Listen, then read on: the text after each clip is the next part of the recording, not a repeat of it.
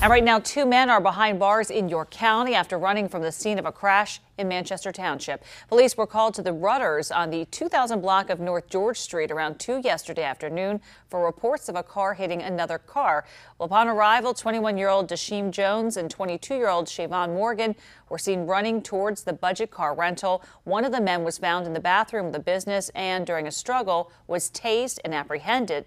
The other suspect was caught nearby, and police say a stolen gun was recovered.